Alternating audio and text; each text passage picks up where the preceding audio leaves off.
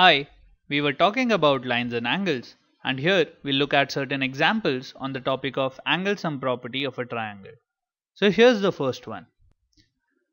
In the figure, if QT is perpendicular to PR, that means this line QT is perpendicular to this line PR, and we are also given that angle TQR is equal to 40 degrees.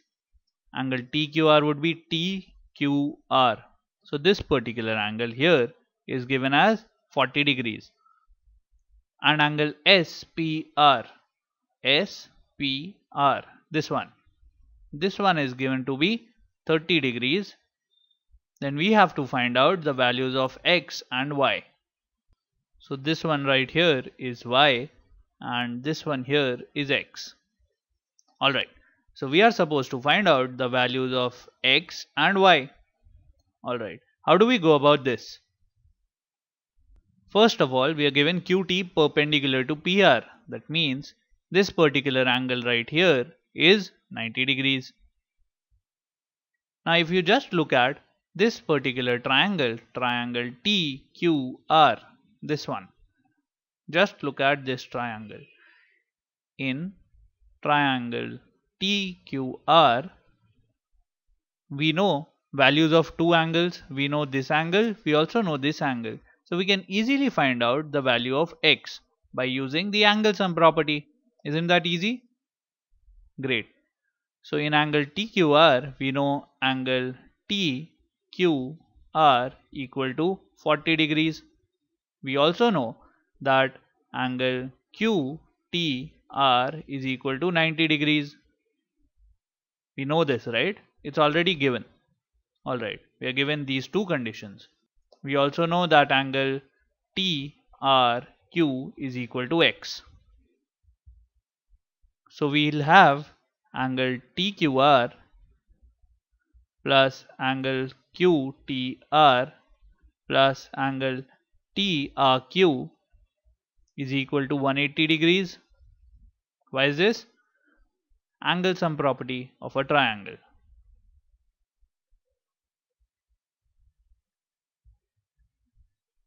Once we have this, we can easily replace the values of the angles that we know. So TQR would be 40 degrees, then we would have 90 degrees, and finally X is equal to 180 degrees. On solving this equation, we'll get 130 degrees plus X is equal to 180 degrees, or the value of X is 50 degrees. So X now we know is 50 degrees. How do we go about finding the value of Y? Now finding Y is also very simple. Why do I say that? Now just consider triangle PSR. This triangle right here, triangle PSR. If we just look at this triangle, we see that SR is being produced to Q. And this angle, angle Y, is an external angle. So I can say angle PSQ is an external angle. And I know that an external angle measures the sum of the interior opposite angles. That means angle PSQ would be equal to the sum of angle SPR plus angle PRS. SPR and PRS. Isn't that right? Because PSQ is an external angle. Now I know that PSQ is nothing but Y, and I can write angle SPR as 30 degrees. I also know the value of angle PRS. I just found it here, because angle PRS is nothing but angle TRQ or X. Hence, I can write angle PRS as 50 degrees. So the value of Y would be nothing but 30 degrees plus 50 degrees, that is nothing but 80 degrees.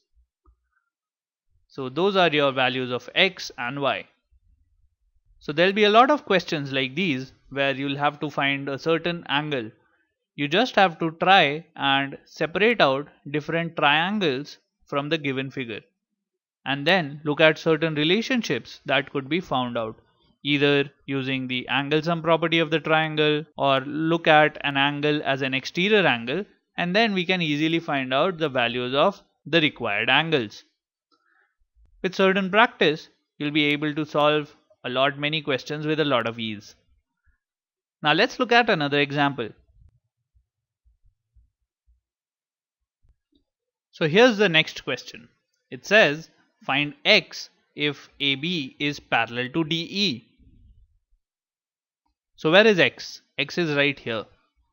We are also given that angle BAC is equal to 35 degrees and CDE is equal to 53 degrees. Now we have to find out the value of x. Now to find the value of this particular angle x or angle DCE, we need to have the value of this angle right here, angle DEC. If I have the value of angle DEC, I already know the value of angle CDE, which is equal to 53 degrees, right?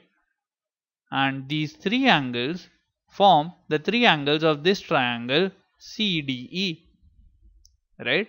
So in triangle CDE, I have angle D plus angle E plus x equal to 180 degrees. Why is this? Angle sum property.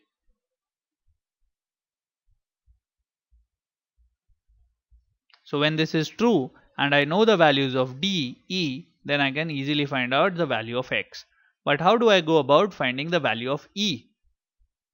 There's another condition given to us, and that is AB is parallel to DE.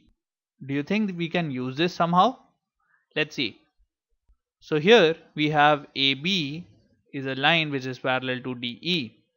We can also see that AE looks like a transversal, right? It does.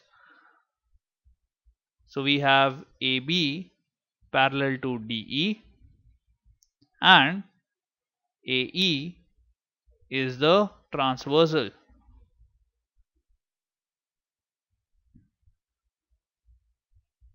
So when these two lines are parallel and AE is the transversal, I can say that angle BAE is equal to angle AED. Why is this? Because they are alternate interior angles. Are they not? This angle and this angle right here are alternate interior angles, and hence they are equal because AB is parallel to DE.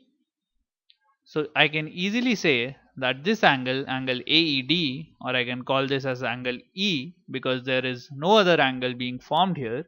So angle E would be equal to angle BAE, which is nothing but 35 degrees.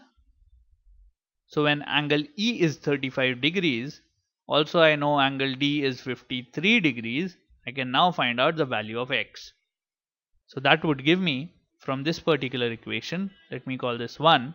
So from 1, I will have angle D, which is 53 degrees, plus angle E, which I just found out to be 35 degrees, plus x equal to 180 degrees. This would imply that 53 degree plus 35 degrees is equal to 88 degrees plus x is equal to 180 degrees, or I can say x is equal to 180 degrees minus 88 degrees, and this would be nothing but 92 degrees. So we have found out the value of x here as 92 degrees. That's your answer right there. So finding out the values of angles when certain angles and relationships are given isn't that hard. So try out more questions and have fun. Bye.